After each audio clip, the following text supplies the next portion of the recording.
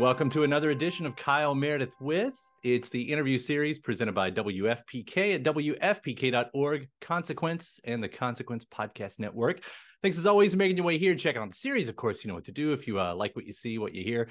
Hit that subscribe button. I put out 3 new interviews every single week, so it's a great way to keep up with your favorite artists. And I'm so excited today because Feliciaday is here with a new project. Hello. Hi, how are you? I'm doing great.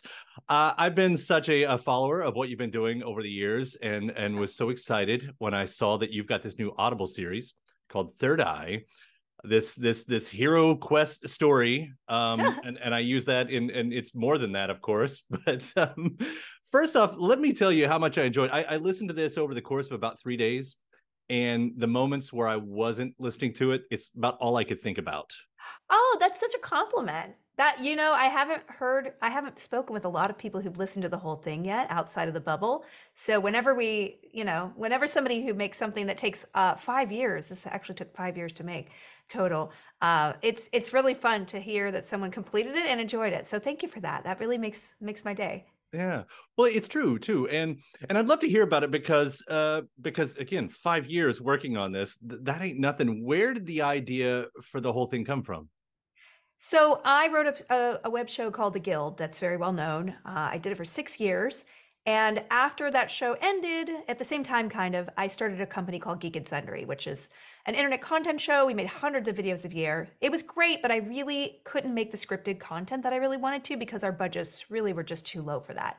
Lower than The Guild, if you can imagine, which I shot in my house for 6 years. So it was really challenging and I wasn't really living my best place. And so I wanted to write a TV show for me to star in. And this was it, this playing a chosen one who failed was an idea I came up with because I was a prodigy as a kid. I was a violinist and I was kind of a prodigy on the internet with the Guild, and everyone had such high expectations for my company. And it was a completely different company than I thought I was getting involved in. It was more non-scripted, blah, yada, yada, yada. I felt like a failure, even though it was a huge success. So I was able to challenge this idea of a cliched fantasy chosen one who failed into my own journey. And so I loved that idea. And I was like, this is my TV show. And you might see in my background, if you use the video, there's a third eye neon sign in the back. That was actually made in about 2015 when I first came up with this idea, because my staff at the time at Geek and Center was like, well, Felicia's going to go and be a TV star with this. And I think the hype was a little much. It didn't sell. I was devastated. Several years went by where I'm making all the content, the non-scripted content, and I'm still thinking about this story. And in 2018-19, I was able to pitch it to Audible because I would not let this idea go. And they said, let's make it. And it rolled into COVID. I ended up writing the whole thing pretty much by myself. And 10 TV episodes later, 8 hours of content later, 420 something pages later, we have it all recorded and performed by a stellar cast, including Neil Gaiman, Wil Wheaton, Astin. Weird Al does a cameo. It's like a cast of thousands, and almost all of them were my personal friends. So yes, this is a passion project for me, and I just want people to love it as much as I do. Yeah, well, and it is a fun take because you're talking about the chosen one who fails. We get to hear all this throughout every episode, and I don't think I'm giving anything away because right from the beginning, we have the big battle. Usually, this is the big battle at the end, and it happens right at the beginning. Yeah, right at the beginning. It's like there's no audio foreplay or anything. We are straight there and it's over. Yeah. Well, yeah, because I mean that's the point of the character, I mean, especially since she's like 15 or 16 when the failure happens in a cliched teenage chosen one thing, and then fast forward 15 years. What's happening? What happens to somebody who fails everybody and everything goes to crap because of her? Like, it's not a good life. And the great thing is, she has some friends around her. But somebody comes in, this young girl comes in and just blows up her world in a way that ultimately is very stressful but rewarding. And it's kind of a redemption story, but not really, because it's about somebody grappling with their imposter syndrome in a very real way on a lot of different levels. And also it's funny. There's a lot of fart jokes. So there you go. You get everything here. I was actually, I don't know why I was surprised at how funny it was, because I think when I went into it, I was just thinking about the sci-fi part of it. And then, of course, I mean, you hear Neil Gaiman right at the beginning. And that's so good. Yeah, and and for the types of comedy that you get to play around in, I mean, some maybe I say, some obvious influences in the way that we don't even think of them as influences anymore, like Douglas Adams or Monty Python or any of that. Like that stuff's in there. What was the tone? I mean, how did that tone work for you? Is that part of the vision that you had? For sure. I am always lend myself to British comedy a little bit more than American comedy. American comedy is so self-satisfied. Perfect example, How I Met Your Mother. They love their jokes. I love them. I am not that's not my kind of humor. I like people self-deprecating, low self-esteem, wallowing in misery, and yet there's fun around it. So that's just my type of comedy. No one's very functional in my comedic world, and that includes Third Eye. So, and then also, as one of the other inspirations for this, I was driving around LA and I see these cash for gold places in like terrible parts of town. I'm like, who has gold? How are they paying rent with enough gold in Los Angeles to keep the lights on? And I'm like, well, what if there were dwarves secretly living there? And so I started like just kind of perusing and thinking about how the supernatural world could be around us right now and how that would work. And if they're in the gutter, like that's even more interesting. So it is kind of like a rotten sort of no one's happy in this world. And finding happiness amongst that and friendship and camaraderie is kind of the arc of the story. So yeah, it's a lot of inspiration. If you spend this long on something, you throw a lot in there, it gets really layered. It's like a 17 layered nacho dip, right? This is not like something I wrote in a weekend. I got to write it all at once too. And so being able to work on it as a whole, that much material, making sure that all the jokes are seamless and the arcs are perfect. Like it was a privilege. I would love to do it again. I don't know if I have another 5 years, but 3, give it to me because I want to do it again. I don't know if I have another 5 years. That's the self-deprecating humor that we were going for. Who knows? We don't know. We don't know. But hearing you talk about even how this is like a love letter to the genre, like, so when you're doing that, I guess there are certain expectations that you got to play a part in it. But even well, as you talk about taking the real life with the gold and the cash for gold thing, like knowing that, you've got these people who have to live underground, because of the way they look, or like it's that moment where the genre is so famous for not just mirroring reality, but to a certain extent, prophesizing isn't the right word, I guess. Yeah. But like this could happen if. Yeah. Right? Yeah, no, that's what I want. And it's really, a lot of times fantasy is about making things bigger and more magical and glossy. I'm not about that. If you look at my Instagram, I am half the time got good hair, half, if somebody's paid to do it, it'll look good. If the other half, it's just me. I don't like the artifice. I don't like making people think that things are rosy and glossy and stuff. I want the real stuff. I want it to be gritty and grounded. And so that's what I wanted to do with this fantasy. I love, like, I don't know if you read a lot of fantasy. Joe Abercrombie is like super one of my favorite authors. And like, it's nasty fantasy. There's swords. People are being hacked to pieces. It's not this, but I love that it was kind of a turning point to really, it's grim fantasy almost. And I wanted to do grim, comedy fantasy, like down in the dumps people who happen to be a vampire, but he's a vampire with no fangs. How do you live with yourself when you're a vampire? So a lot of the characters are failures in this, and sort of following them in a way to get them kind of redeemed, or at least in a happier place, was something I really wanted to do. And hopefully it feels satisfying in the end for everyone. Absolutely. Oh yeah, on the dare I say nerdier side, let's start with the spells. Oh, yeah. There are lots of spells. Mm-hmm. Are you coming up with your own language in this? Do you take a little bit Latin? Like where's that side of it coming from? Thank you for asking. This was a big thing that I went through.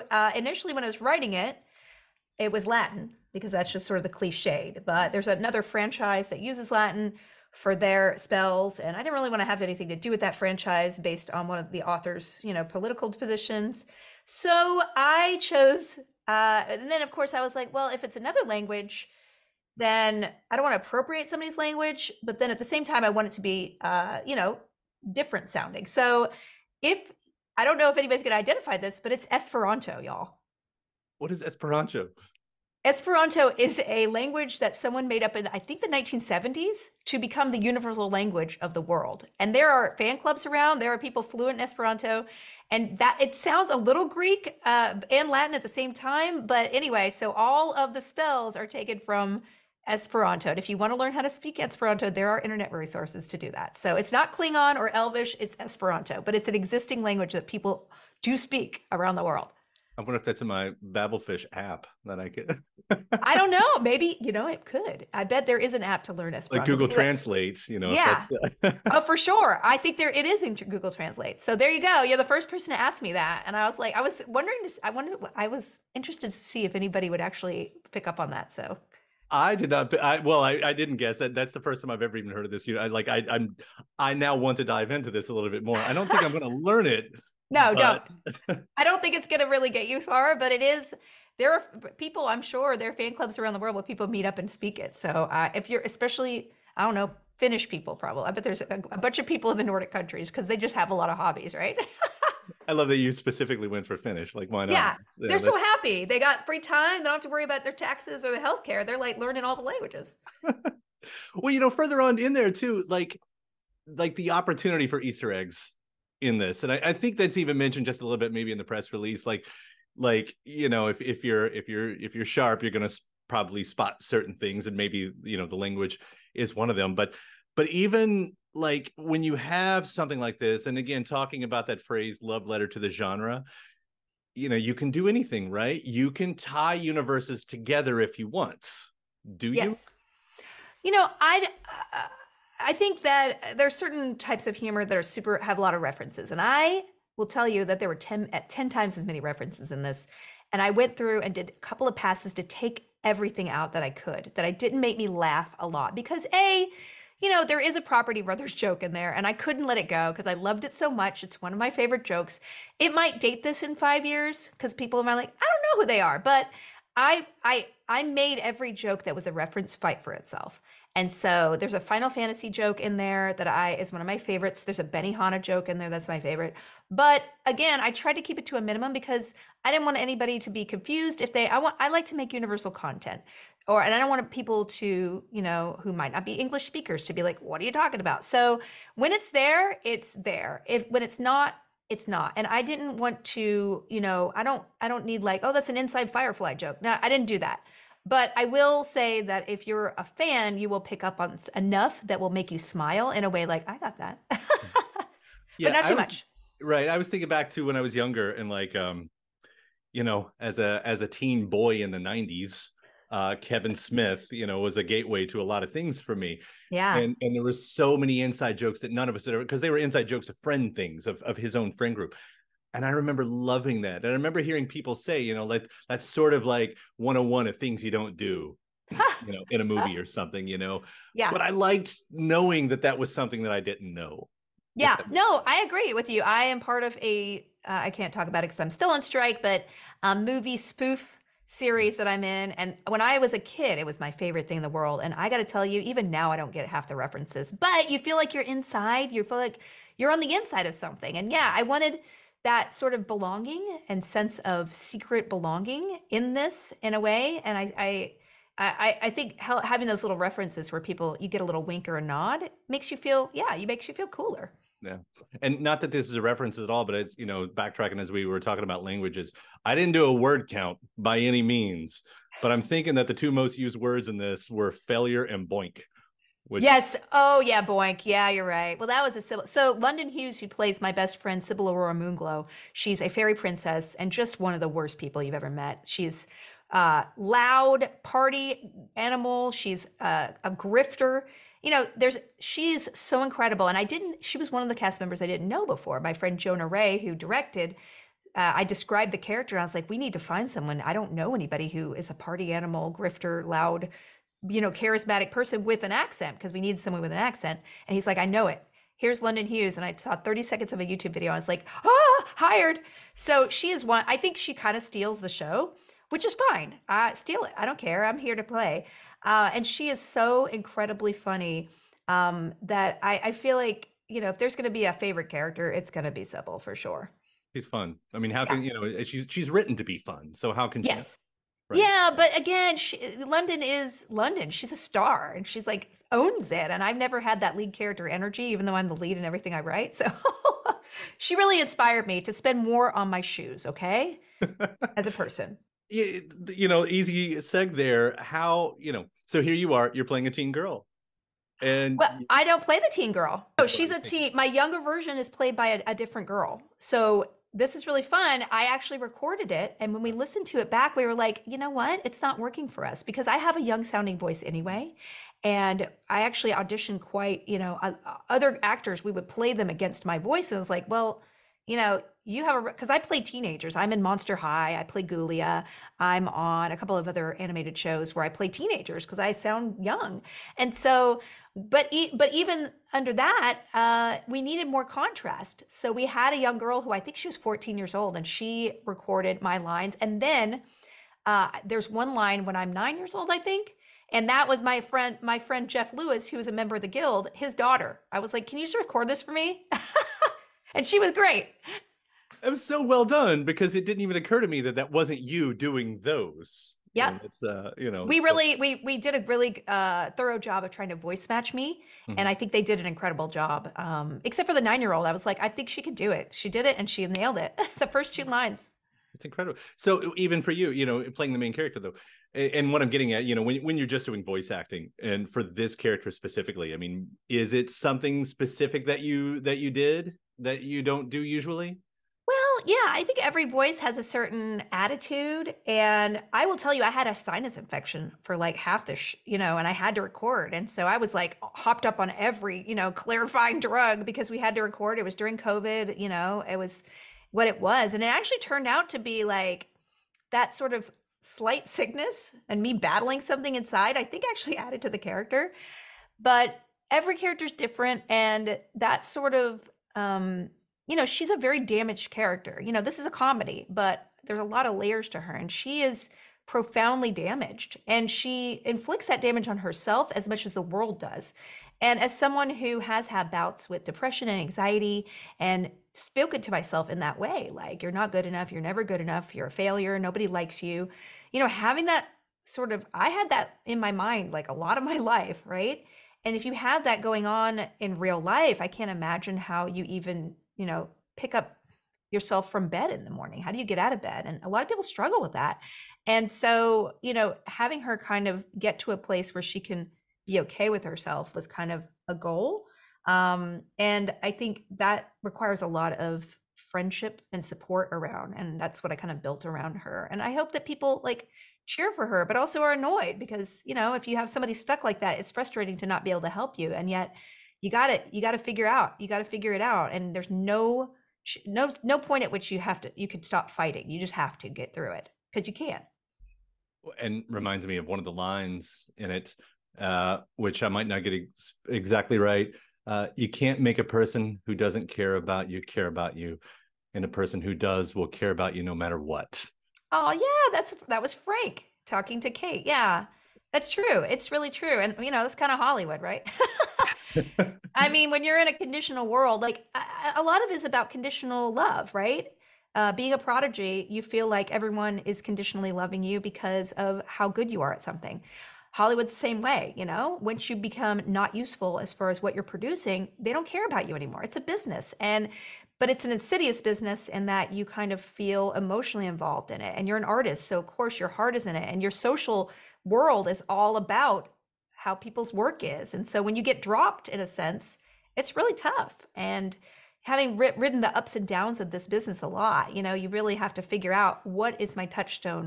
Who am I inside, and how to not get rocked by the waves of other people's need or rejection of you. It's really tough. Yeah. Well, and it says so much that you stuck with what, a passion project to find a way to get it out. I mean, wanting to start with it, as a TV series is one thing. And then, and here we are. Do you continue? Does the road continue, or is this where it lives now? Do you think? Because when I hear this, like, oh yeah, it could also be a stage play. It could still be a TV show. I mean, is that even in the plans, or do you just now go, okay, here it is, I move on to the next project?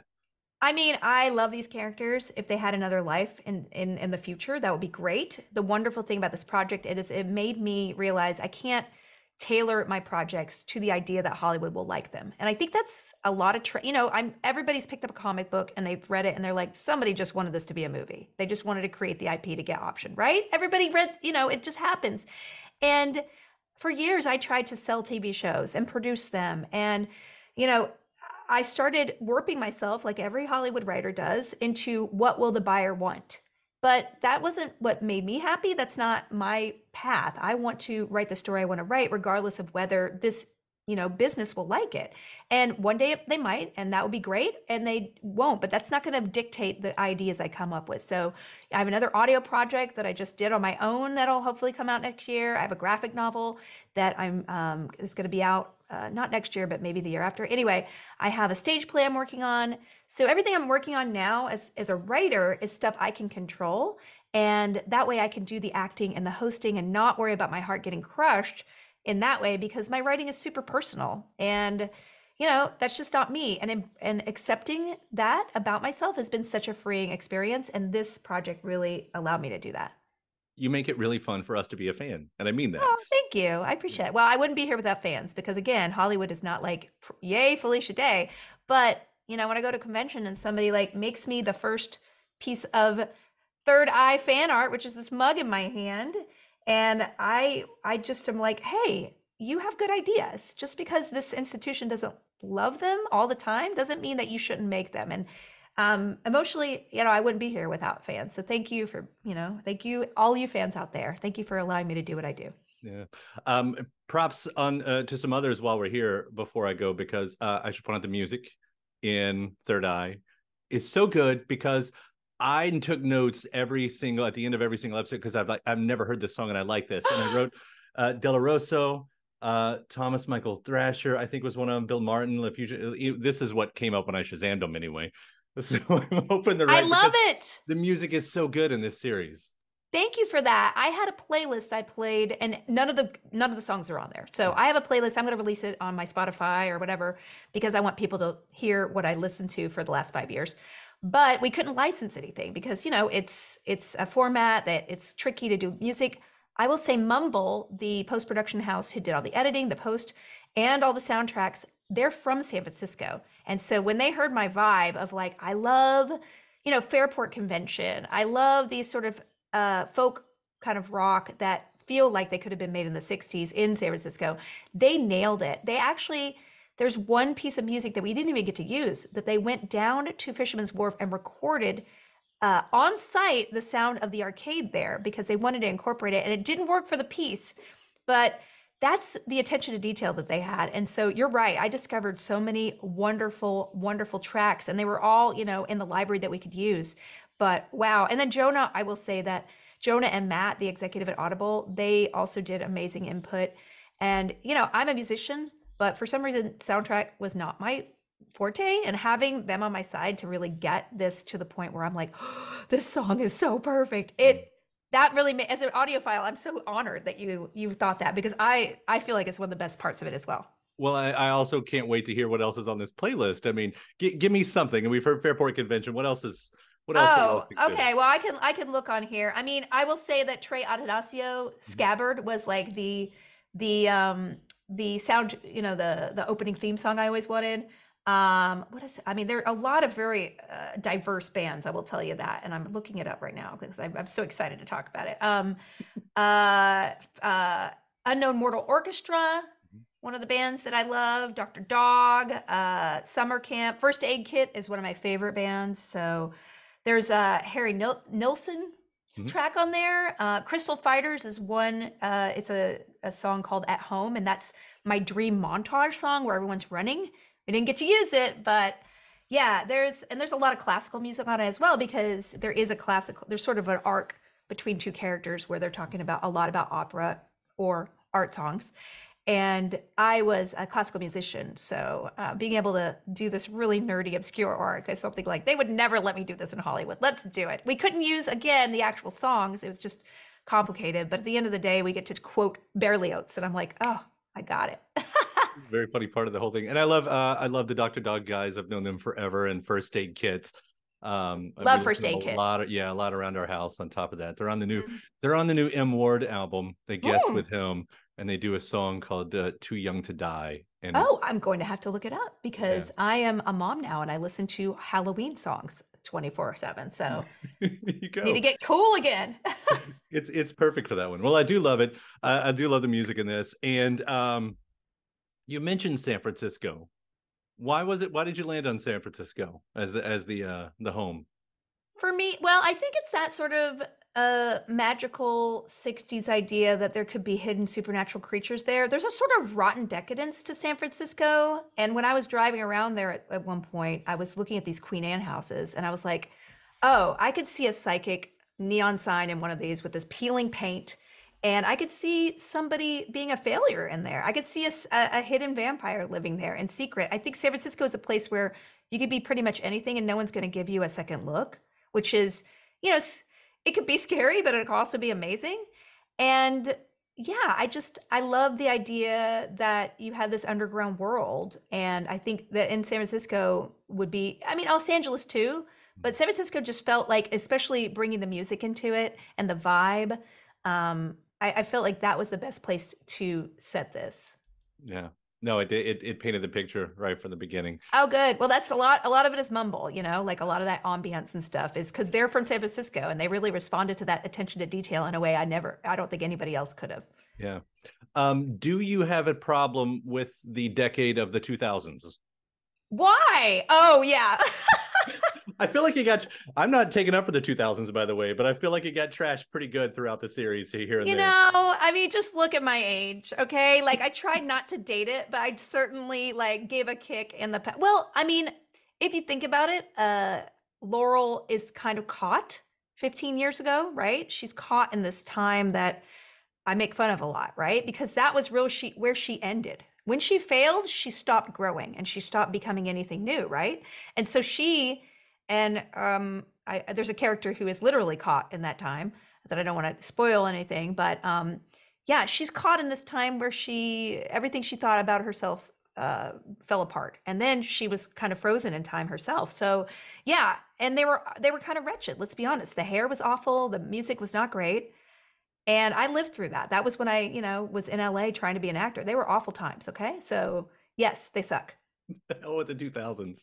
I mean, I can take up for things like Death Cab for Cutie and Spoon and stuff like that, but sure. Okay. I love Death Cab. I'll give you that. I'll give you Death Cab. But also we had Holla Back Girl and everything else. So it's, I mean, again, when you're drunk, Holla Back Girl's okay. Like when you're drunk, anything's okay. So I'm no.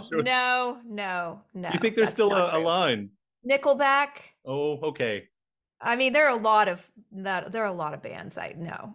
All right. Red Hot Chili Peppers kind of for me. No. Unless you're playing the 80s funk, that's it's one of those bands you can't get away from after that. So no. Anything that's going to be boomer now is going to be not for me. Okay. Sure. All right, you win. You win on that one. You won me over. That's Thank you. Third Eye is so good. I really love this series. Thank you so much for taking the time to talk about it. This has been so fun. Thank you so much. I hope a lot of other people enjoy it. And this has been a great conversation. Thanks for having me. And thanks to my guest. Also, thanks to you for checking out the episode in the series. Before you get out of here, hit that subscribe button.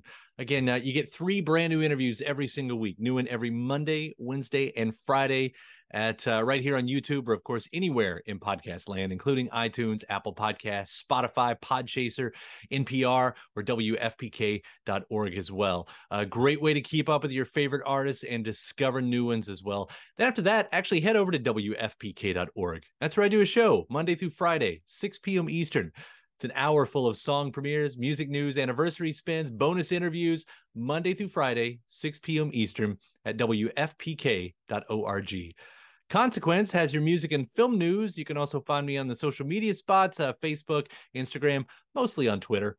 All 3 of them, the address is at Kyle Meredith. Do hope you like and follow along. That does it for another edition. I'm Kyle Meredith. I'll see you next time.